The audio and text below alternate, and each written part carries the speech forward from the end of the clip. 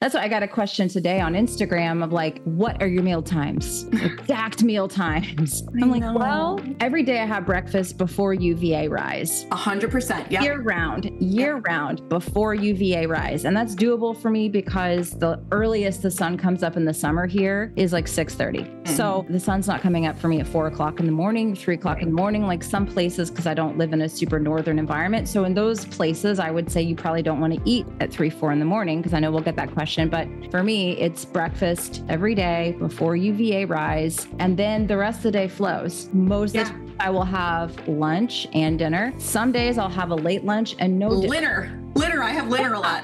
Yeah, that's what I'll be doing today because I just got busy with work. It's 1:38. We're sitting here recording. I got to go get my daughter right after this. So I probably will eat lunch around 4 o'clock once I get pickup and everything done. And I'll be done for the day. I don't feel like I'm about to chew my hand off. My stomach's not grumbling. I'm not starving. You know, my body is like, oh, we're cool. And it is like spring. And I feel a little bit, I've been laying out in the sun for a little bit. I feel like lighter, like I don't need as much right now, and getting all that sunlight energy as well, I think brings my appetite down a bit as well. So like you, I don't have like a specific diet anymore. It's bioavailable protein. My protein does shift, and seasonal produce. My fats change a little bit in the spring and summer. I'll do more like a high quality olive oil, a little bit more ghee. Winter is more like butter, lard, you know, the animal fat. It does shift, like the proteins shift, the sides shift. And I do feel a little bit more of an inclination this time of year to do a little bit of fasting. And it doesn't feel hard for me.